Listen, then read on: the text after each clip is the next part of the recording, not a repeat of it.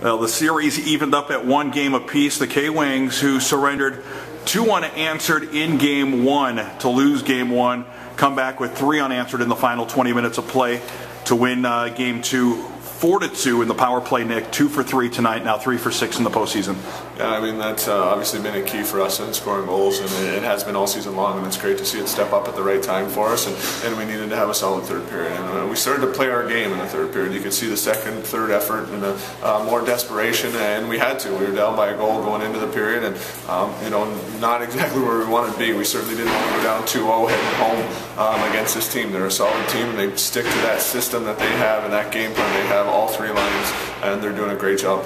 The K-Wings kept it mainly all in the family. Dwight Helmanen and Trent Avitilla, each with 2 points. And for Helmanen, the game winner, you were talking about trying to sneak guys into the slot all night long. And if you look at 2 of the 3 goals in the third period, that's what happened.